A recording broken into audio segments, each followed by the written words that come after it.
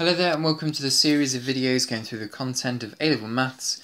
Here we're looking at solving equations with sec, cosec and cot in them so we can answer questions from exercise 6c. So this is very similar to the topic that we saw in year 12 where we were solving trig equations, maybe rearranging trig identities as well. But in this case here we've got three more trig functions that we need to rearrange. But my advice would always be with sec, cosec and cot, just change them using their identities into terms of sine and cos, and then effectively you're only rearranging two trig functions. So rearranging this thing here, remember that we worked out a way to represent cot in terms of cos and sine, and sec here is obviously 1 over cos. So multiplying all of these terms together when they are written in sine and cos form. And we can see here that when we were to multiply these three terms together, all of this stuff factors down, so we've just got 1 left over. Okay, let's have a look at another one. In this case here we have sine cos multiplied by sec plus cosec. So first thing I would do here is turn sec and cosec into sine and cos mode. We can add these fractions together now by creating common denominators. So the 1 over cos will need a sine on the bottom, so multiply sine on the top as well. And the right hand fraction here will have cos, we need to have cos on the bottom, so multiply cos on the top as well. So in this case here we have sine cos multiplied by this big expression here. It looks more complicated, but that's actually going to help us simplify later on. You can see here the sine and the cos will cancel out with the sine and the cos down here. So this will actually end up simplifying to sine of x plus, sine theta plus cos theta.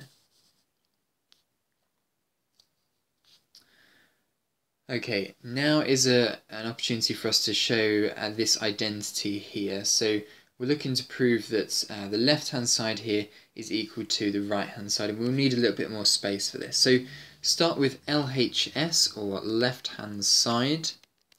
Always start with a more difficult side, and then we can simplify this to an easier version of it. Looking at the numerator here, we have cos theta and cosec theta. We can rewrite both of these as cos theta over sine theta times 1 over sine theta. So in this case here it's going to be cos theta divided by sine squared theta. Looking at the denominator now, sine squared plus cosec squared. What can we do with this? We can rewrite both of them as 1 over cos squared plus 1 over sine squared.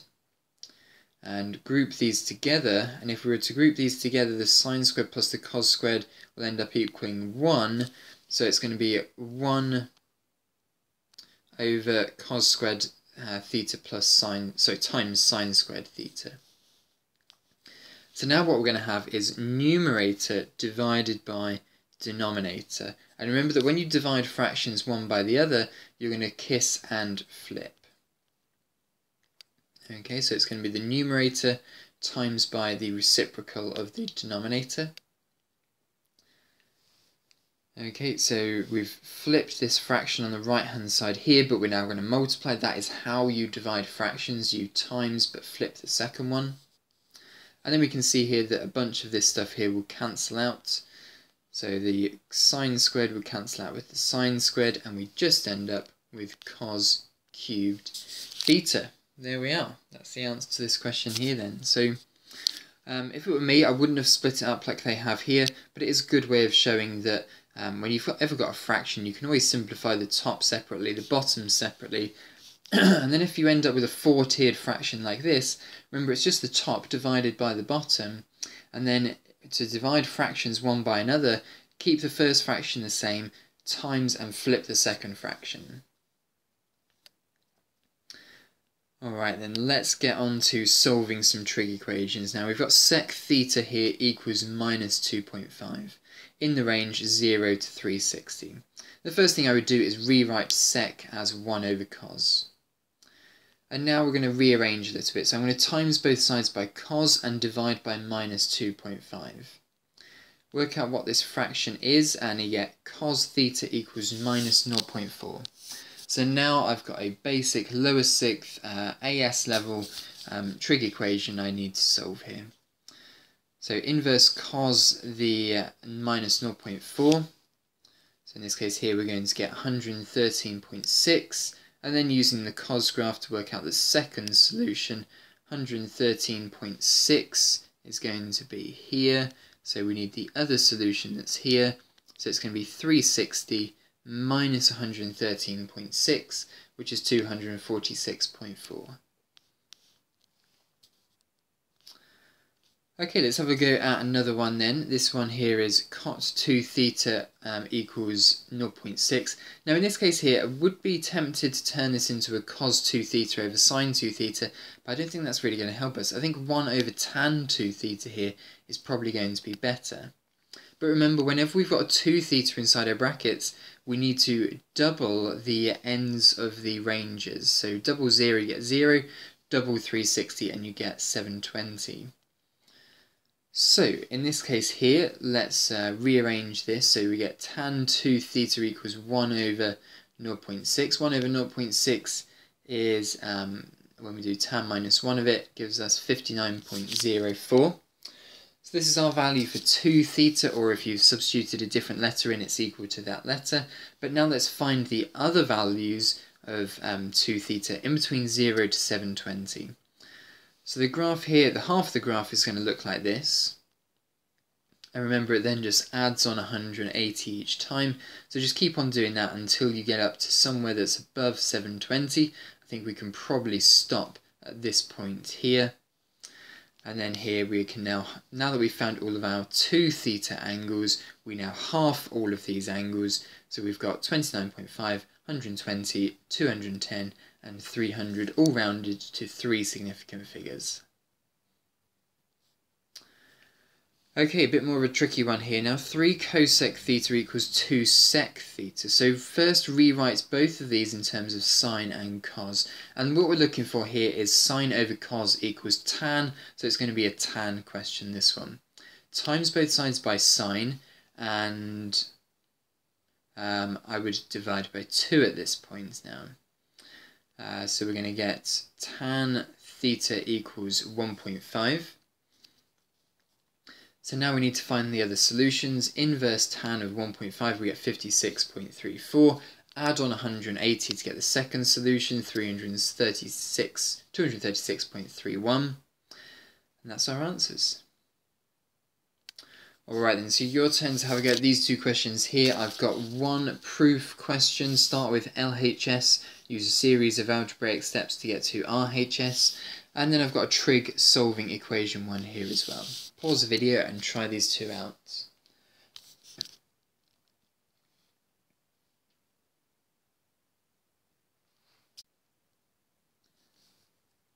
Right, okay then, let's have a go at this question here then. So pick the more difficult side to start rearranging, because it's generally easier to do it that way. So in this case here, we're going to select the left-hand side. I'm going to write out the left-hand side so that we're clearly showing all of our steps and all of our work. In this case, we're getting no marks for the answer. We know the answer is sec theta, it's given to us. So all of the marks here are going to be picked up through showing a clear algebraic manipulation from one line to the next. So the first thing I'm going to do here is, it's much easier to just rearrange sines and coses. So in this case here, I'm going to rearrange tan into sine over cos. So the next thing I'm going to do here is I'm going to multiply this fraction together here on the right hand side. So in this case, treat the sine theta as sine over 1 if you're confused as to how to multiply fractions. Top times top, bottom times bottom. So sine squared theta over cos. And for the left-hand expression here, cos, well, I'd quite like to add it onto this fraction here. So it's going to need cos on the bottom because denominators need to be equal when adding fractions. And then I'm going to have to times by cos on the top as well. So treating this as cos over 1 and timesing the top and bottom by cos, I get cos squared over cos. Next thing I can do is I can add these fractions together here. So sine squared plus cos squared equals 1 over cos theta. And I know that 1 over cos theta is sec theta. So my answer here is sec theta. And the next thing I'll write is equals RHS with a little box down below, just to say that I've proved it. For the next question here, we have sec theta equals -3. Just before I move on to the second question here, the first question is not a standard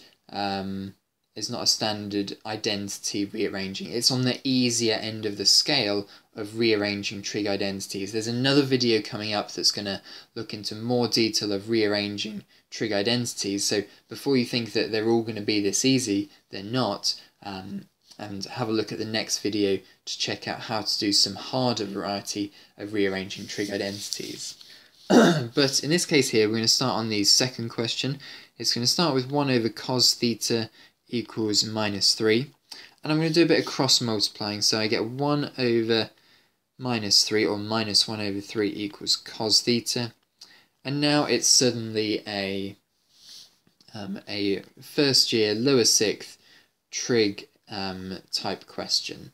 So in this case here, I've got -1/3, so that's where my marker's going to go. And I'm probably going to get two answers that are slightly bigger than 90 degrees. So in this case here, cos -1 of -1/3 is going to equal, get your calculator out, cos -1 of 1/3, and it's in degrees mode, so make sure your calculator's in degrees mode. Mine wasn't, that's why I'm taking a bit longer. -1 divided by 3 is equal to 109.47, so we'll just write 109. And it's -109 as well, because the cos graph is symmetric. And these are the two answers in between -180 and 180. When answering these questions, always check the range of that they're looking for your answers to be in between, and that's how you know how far you need to draw your graph. Okay, right, so have a go at some of the other questions from exercise 6C. As I say, these were probably on the easier end of the scale of solving trig equations and proving trig identities, so do seek out the problem solving questions in exercise 6C and the exam style questions in 6C as well, and persevere through the difficult ones. This is not an easy topic. It is one of the harder topics in A-level maths. Practice, practice, practice, practice. The more you practice, the more you'll get a feel for what you have to do, and it will come more naturally and more naturally the more you do. So practice does make perfect in this case. Thanks very much for watching.